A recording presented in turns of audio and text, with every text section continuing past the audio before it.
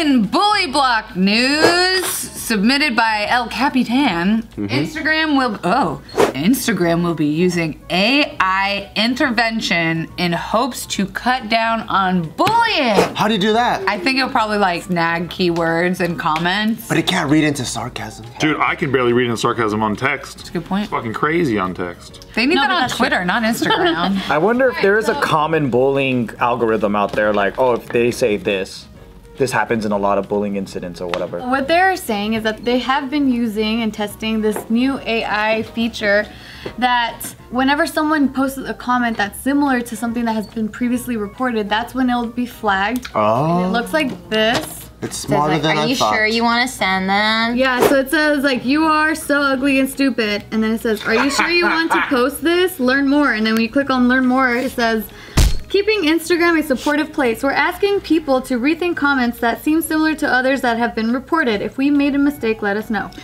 So they're making you like think twice before doing. Yeah, but that's gonna just become like another button to people to get through if you're really an asshole. Instagram is not a supportive place. I was going through the comments and then someone wrote, no, what they should be doing is like, are you sure you want to send this? And then it says like, this is where your location is. I'm like, that's the fucking thing they should be doing. Yeah, it's like back it up. Yeah. Because I think a lot of people that actually do talk shit don't show their face. It's not their account. They have another It's a account. Finsta. Yeah. So for them, they don't give a fuck about that. Like, And why do they need this on Instagram? It's like Mark Zuckerberg feels bad for selling all of our addresses to Russia, and this is like his being like, oh, I'm doing something about the bullying and the hate. I think there's a lot of studies that are showing a lot of teens have a huge spike in depression because of Instagram, and especially in female teens, there's higher rates of suicides. Yeah, because everyone's comparing themselves to fucking Gigi Hadid. That's exactly right. Yeah. That's why it's not a supportive place. Fucking blow me. Instagram is a comparative reality place. Yeah. Speak on it, sis. You know what I mean? I got a lot to say. And I don't think anyone should ever be fucking revealed for posting something. No fucking way. What? You don't think if someone's like, I'm gonna come blow up your school. Well, that's a different thing. That's a threat. I'm talking about like posting like, hey, fuck you, you're ugly or something. Like, I don't think it should be like, sick comeback, bro. I don't think it should be like, hey, we're gonna let everyone know you live in Albuquerque. Or yeah, doxing is weird, but I'm kind of like 50-50 on the whole anonymous thing and showing your profile and full name. Like I'm kind of, one of it is like, yes, we need it on the internet, and the choice to kind of be something that we're not, or just for other reasons, right? Because it's like a different playground. It's like part of having privacy. Right, if you want to be private and have just like a character account or whatever, you can still do that, because that is a part of internet culture. But the other part of me is like, you fuckers that talk shit, show your fucking face. Because you don't think they would be more inclined to leave a comment if it's their real name, when they're just a fucking avatar and like blowjob 6969. Yes. They can get away with anything. Right. So and it's a form of abuse, and it's but then there's other people that don't do that, but they shouldn't be doxxed, or they shouldn't have everything online. I feel like you should not maybe show their location, but like their real name, because it's like, if you're a fucking asshole, show you're an asshole. I think their face. I don't agree. Because that's hard too, because like I think it's just people expressing negativity or like a bad day.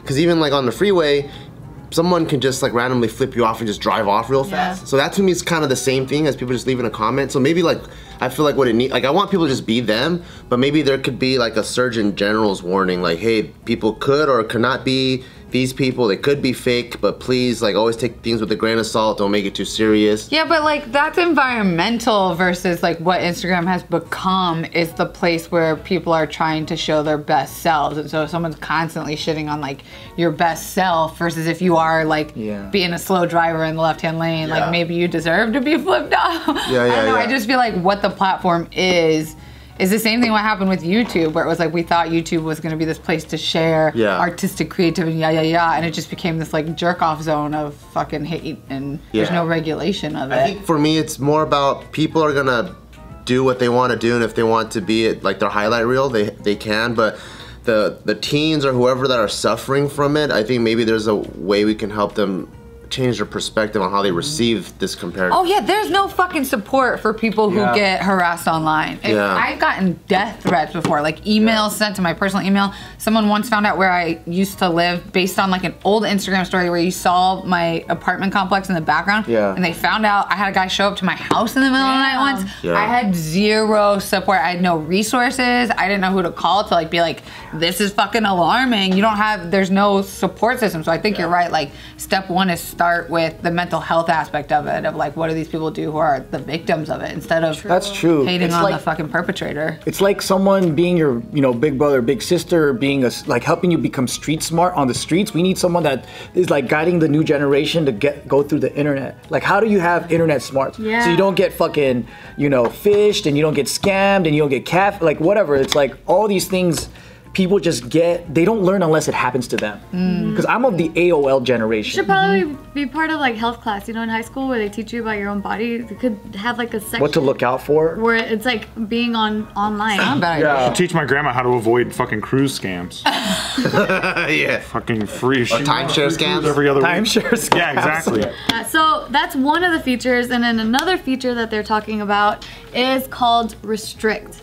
And so this is what it looks like. So if you have someone that's bullying you, you can restrict that person, and then it says, are you having a problem with so-and-so? Protect yourself from unwanted interactions without them knowing. Only you and them will be able to see their own new comments. They won't see when you're online or when you've read their messages as well. See, that's tight. This is That's like, awesome. they're screaming into the void. Like they think that their comments being seen by others because they can see it themselves, and you have the option to approve their comment for the public to see if you've restricted this person.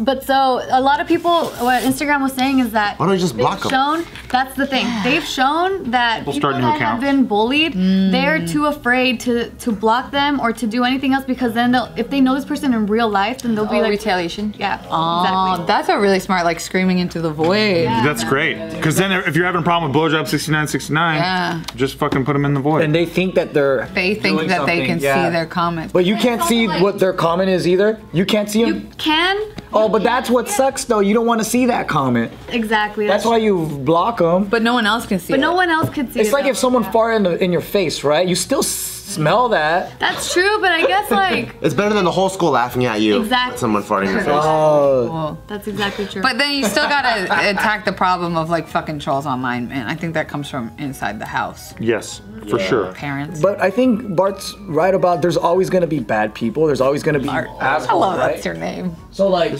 Simpson. Yeah. So how do we deal with that? Because it's almost like well, we can't deny the fact that there's always going to be criminals and bad people, right? So like same with online. There's always going to be trolls, negative people that just don't like you for just existing. Yeah, for your face, whatever. I get people who are like, I think you have a very punchable face, and I'm like, I agree with you. What do we do about this? Botox. Solve this. I got a guy. There you go. Okay. In Santa Monica. But like, do you think that the person who's doing the trolling that's gonna get blocked is thinking about the effect it's having on the person? Like, I feel like if it's a celebrity, they just feel like they'll never see this. I can say whatever the fuck I want. But if it's someone who's like in your grade at your school, are they really thinking about how that might affect that person? And do they fucking care? No, they're being shitheads. I mean, it's like Tiff said. It's an educational problem, I think. Yeah. And there's also different forms of bullying. Like one might be like things getting out of hand because you're roasting so hard and you're having so much fun. And then one is like you intentionally want to destroy this person because you're jealous of them or whatever. Or because you're going through your own shit, you want, because misery loves company. So that's a good point, because like I don't know how you are with your girls, but like when I see my girl and she looks good, I'm like, yes, you fucking thought, I love it. And that might be screened as like me calling someone a fucking thought. Or how many girls call each other sluts and shit for funsies? All the time, you fucking slore. Right. Yeah. Slore? What's a slore? A slut whore. Slore. Slore, yeah. That's a new one. Really? Oh, that's age. Tales as old as time. Oh shit. That's an old one. And like I roast these guys, they roast me. Like I would hate to lose that. Yeah. You become closer. You become closer when you bully each other. Yeah. They should have like another feature where you can like whitelist people. You know, from the thing about are you sure you want to post this? It's like let them talk as much shit. That's tight. Yeah, that'll be It's like- good. You should pitch that to them. Make some money.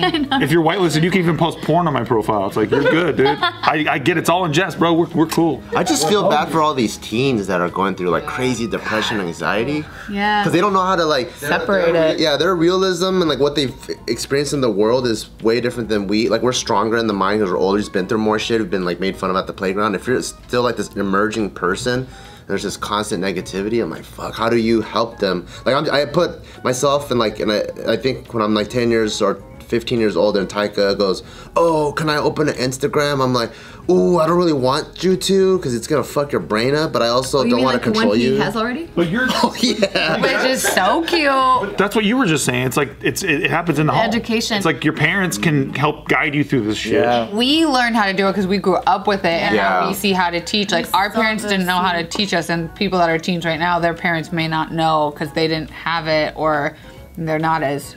Yeah, woke. like Isaac. Remember how before I was talking about how he kind of asked to have a phone. I have a 11-year-old, and so now he has been asking me like, "Mom, like, can I have a phone?" And I'm like, it's getting real, because we've had these conversations about how I don't want him to get like mentally fucked over with everything that's online. And once you give them that access, see ya. Here comes the porn at an earlier age. Here comes the sexualization of women at an earlier I'd be age. jacking off so much. It's happening. There's studies are showing So that that's it's why getting I'm younger still and younger. I'm like, we'll talk about it, baby.